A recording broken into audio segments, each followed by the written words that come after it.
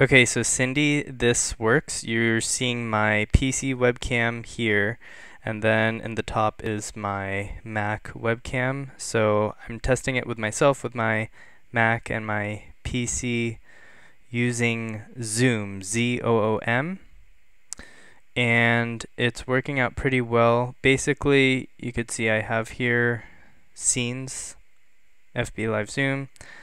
I added the source Zoom, so it's this window behind here. But the key that you need is you go here, you right click, go to transform, edit transform, and then that's what allows you to change the crop at the bottom here.